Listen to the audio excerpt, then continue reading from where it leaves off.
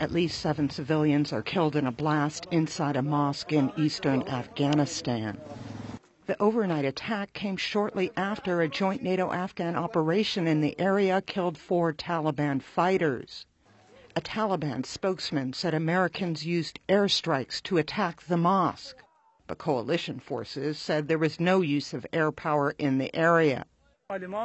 All those people killed were either students or teachers. They were all civilians. There were no armed men here.